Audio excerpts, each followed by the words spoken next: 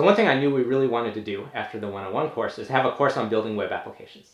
The cool thing about web applications is instead of just writing a program that you can use, you can write a program that you can put on the web, and then everyone in the world can also use it. I wanted to find someone to teach the course who really knows a lot about building web applications, and I'm delighted that we found Steve Huffman to do that. So Steve, tell us what the course is going to be about. Okay, so I started Reddit.com as the lead engineer about 7 years ago, and more recently I started Hitmonk.com, a new travel site. This course is basically going to cover the things that I wish I had known starting those websites. 7 years ago, getting into this business, I had no idea what I was doing, and I learned most of what I know now through trial and error and many lessons learned the hard way. We're going to start with the internet and browsers and how they work.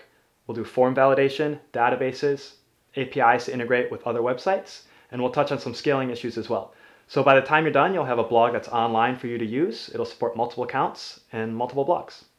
Wow, that sounds really cool. The class is going to start on April 16th. We'll see you there.